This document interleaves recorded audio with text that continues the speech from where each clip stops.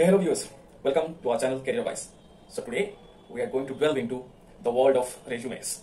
So you let me know what is in the comment section what delve means. So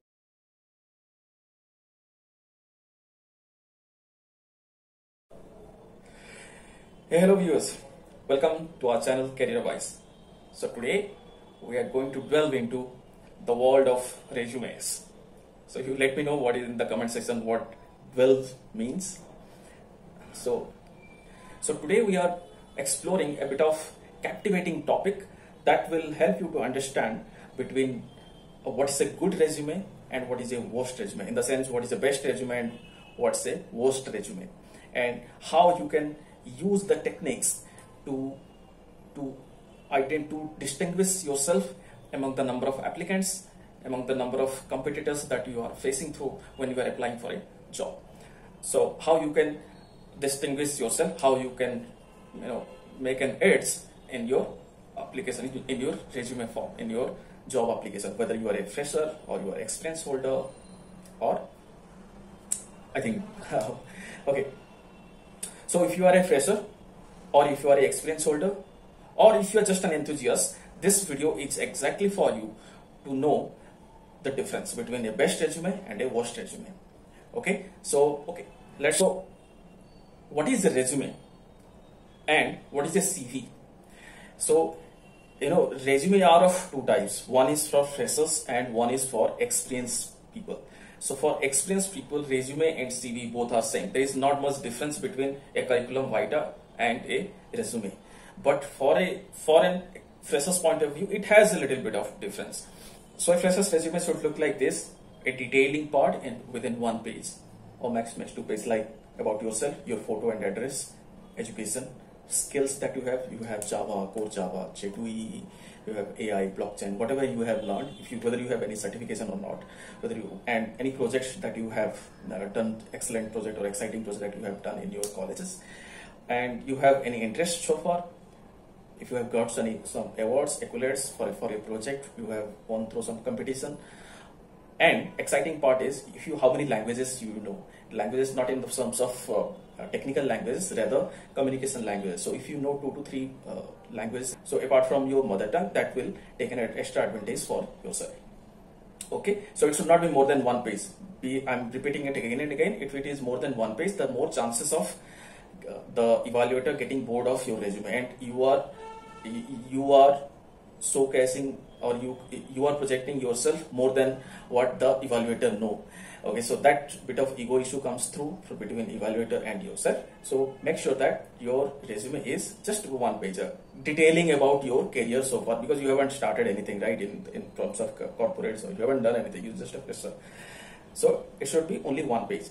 Okay, now moving to our second point, how a experience holder's resume should look like.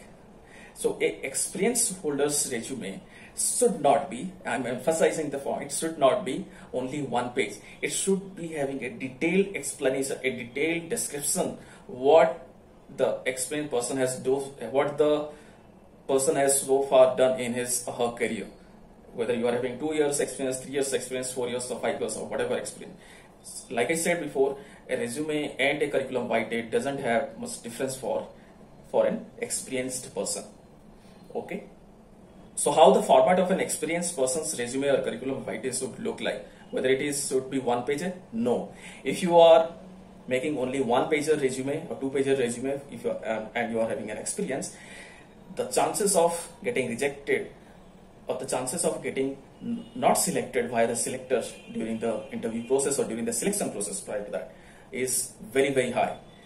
Okay, and even if the selectors get selected, select the resume something like this, 1 page or 2 page, when it goes to the evaluator or to the technical panel, they will straightforward reject it. It is my experience through I'm talking about, because that's how I do most of the time. Okay, because it doesn't give much more detail about the candidate so far. So then how it should look like? Well, it should be well descriptive, like I said.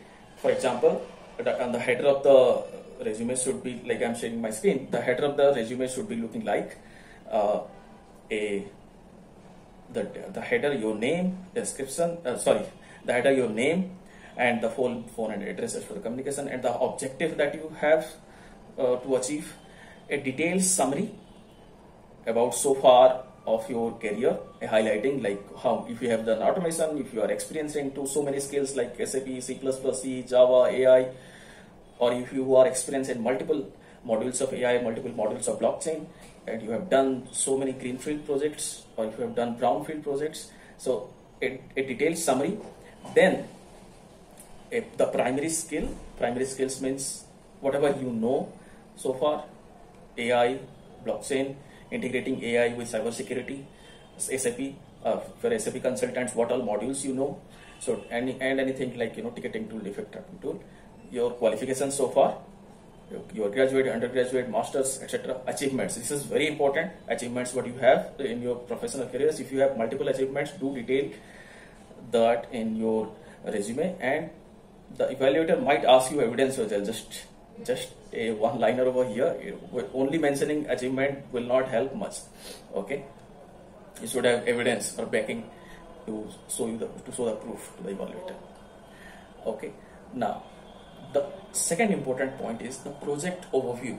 What all projects you have done so far, like in the experiences, like 2 year, 3 year experiences. You have first project in one company for a customer, and within that project, what the thing that technically you have done, what was your responsibility, what was about your project, technically what you have done. A not very detailed, but a explanation which will be eye-catching, which will attract the evaluator to evaluate you better. Okay, so that to my knowledge, that carries much more weightage for any kind of experienced person. The number of projects you have done, just write it down, not the gunchy ones, not the smaller ones or the chutu-putu ones. So, but the projects that you have done really good work, it has a very good value. For example, you have done a migration project from a legacy system to new system like SAP, for example, SAP ISU consultant. So you have migrated these systems of the customer from the legacy system, whatever it is, to new SAP ISU S4 systems. Okay, if you have done some kind of migration, you detail about it, what you have done within that project, whatever the technical documentation, architect you have done. If you write in detail, the chance is that first point, you know detail about the project in and out, so you know all the keywords of that project, like migration, SAP ISU, billing documents, billing setup, and the pricing setup, etc. So if you will write down like this, that we have done so far, so when the selector will search in the job portal machine, so your resume will get popped up in number 1, the first or second, because you have done so many things, and your keywords will match with the selector's keyword. And from where the selectors get those keywords, they get it from the evaluator, the technical evaluator, who has already done that, and they will give you search, or you filter out the resumes like this, the job portal. So this way, your resume carries an added advantage if you have portrayed your resume project wise, what all project you have done, in which company, and how many years you have associated with, and how many projects you have done within that company. So that carries much more weightage. Okay, if you haven't done anything, okay, and you just do an outsider service and just got your resume done by third-party service, you might get selected by the selector. But in this case, there is a trap here, because when it goes to the evaluator straightforward rejects such kind of candidates, because they will ask you point by point, whatever you have written, they will ask you in detail about that, because your resume represents yourself, right? You are representing yourself via your resume, what you have done, and if you have done anything, if you have written the points that you haven't done and you don't have experience, that means straightforward it's a fake thing. So more than 100% chances that you will get rejected. So please avoid such kind of services. It doesn't really help people. Rather, if you don't know about the subject, if you don't know about the SAP ISO, you can watch our video and practice it, or you can take training and do the project within that training, get the idea about that, then you write down so that you can defend yourself whatever you have written in your resume.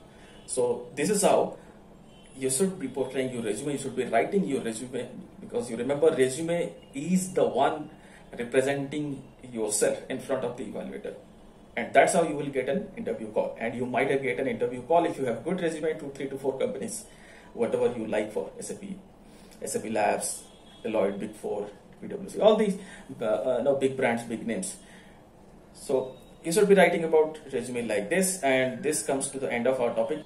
And do let me know how you like this content, and shall we put more such content like this from our real-time experience that will help you through, whether you are a fresher or you are a experienced holder or you are a curious person. Okay. So till then, wait for our next video then, and do comment in our comment section and like, share, subscribe to our channel. Please do like, subscribe. Thank you.